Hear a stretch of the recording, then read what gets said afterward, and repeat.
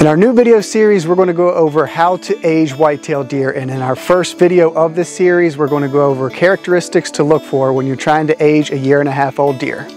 Mossy Oak Properties, where outdoorsmen find their favorite place.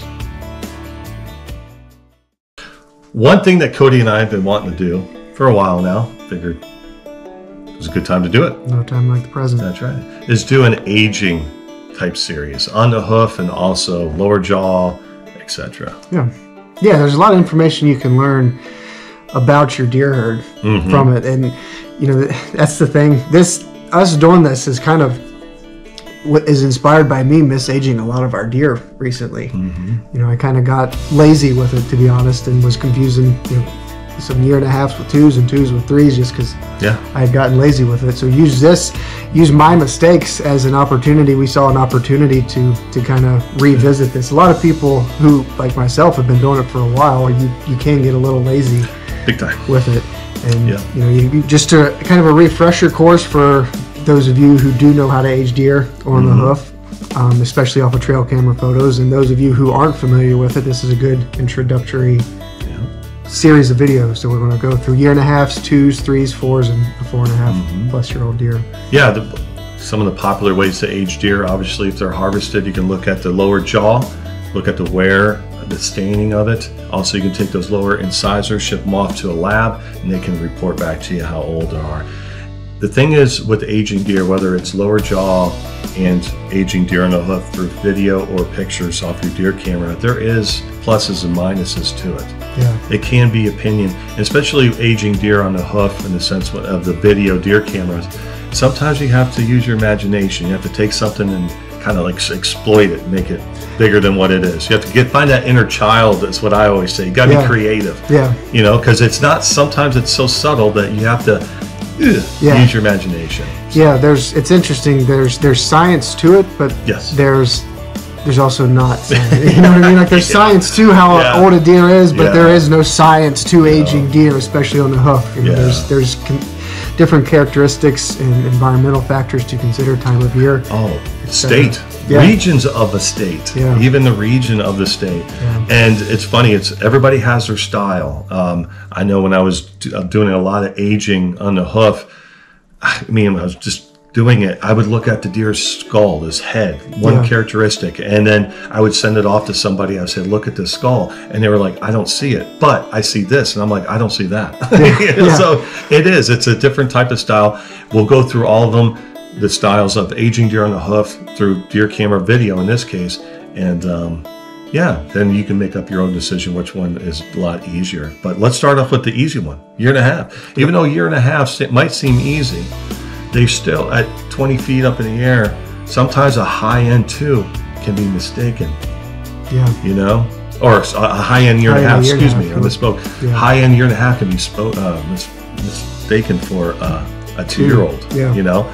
So, let's go through the steps. For 1.5, we'll play the trail camera video all the way through. These are 3 1.5-year-old deer, and we'll just play it through so you can see they're in a food plot doing their thing. Middle of September. And this is in Virginia. Right, this is in Virginia on my property, up in the mountains. So there we have 3 1.5-year-old deer. So what are you looking for? Okay, the first thing when it comes to 1.5-year-old deer, when I have that, like, I think that's what it is, take the antlers off that deer's head. And what do you have? Go ahead and play it. I mean, to that one point, like we're all 3 of them right there, pause it. Well, good enough. This one good enough. Yes, you take the antlers off of that buck's head and you have a mature adult doe. No matter what 1.5, I mean, there are exceptions to every rule, obviously, but majority of them, you take that rack off that 1.5-year-old's head and you have a mature adult doe. Hands down. That's something that's really achievable when you're up in the stand or in a ground blind or whatever. You know, that's something very easy. And one of the next steps that we're looking for, there's several. Neck into chest. Okay, so let's look at this deer here. Right there, you pause it there. Okay, so if you look at these 2 deer, the one in the back and the one in the front, what do you see here, Cody? Look at that. Oh yeah, long slender neck. Long slender neck. Now even it's in September, and it's not rutted up, as they say. You still have that thin neck on a 1.5-year-old deer. It looks photoshopped. Again, exploiting it, being creative. It doesn't flow, does it? No, it doesn't. Either like one it of these doesn't deer. belong. Yeah, just any of these deer.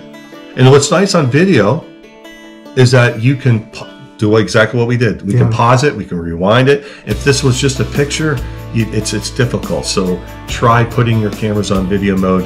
That way you can sit there and mess with it to get the correct age. Yeah. Okay. But look at all 3 of these deer. Look at the neck.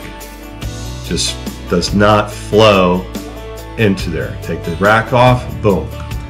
There's one more step that we can use on a 1.5 year, and that is what we call, and this is really using your imagination because it doesn't stand out all the time, is the rump on a 1.5 year is usually bigger than its chest area. The deer is big on the rear end, smaller on the front end. Yeah. Some deer, and what you'll learn about all these 1.5 year, 2.5 years, 3.5 years, etc., is that some deer show that sign more than others. Yeah. Okay, and that's why it's good on video. Sometimes it shows it. Yeah. But that chest, or excuse me, that rump area, the hind end, this area right here, is bigger normally than this end.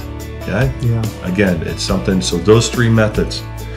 Long-legged, obviously, young appearance, take the rack off, you got a doe, neck and chest. Easy peasy, right? Easy peasy. 3-year-and-a-half-old bucks. That's right. Doing what 1.5-year-old bucks do. Just be silly. Acting goofy. Just be silly. They're teenagers. Yeah, a bunch of teenagers. But yeah, easy. And this is one of those things, the 1.5s tend to be easier to age on the hoof. Practice. Yeah. These are easy ones to practice on. Yeah. Walk yourself through those characteristics. And if you're looking at the trail cam, like cover the antlers. Mm-hmm. 1 1.5-year-old deer, and it jumps right out at you. It's a doe with antlers. 1.5-year-old bucks. When aging deer on a hoof, you just mentioned about the antlers, taking the antlers off, covering them up. That's one thing that it's hard to do, especially when they get older and age 3.5, 4.5. Take those antlers off the deer and force yourself to use other characteristics that we're going to teach you here on out. Yeah. That way it becomes easy. Absolutely. These are 3 1.5-year-old bucks. Mossy Oak Properties, where outdoorsmen find their favorite place.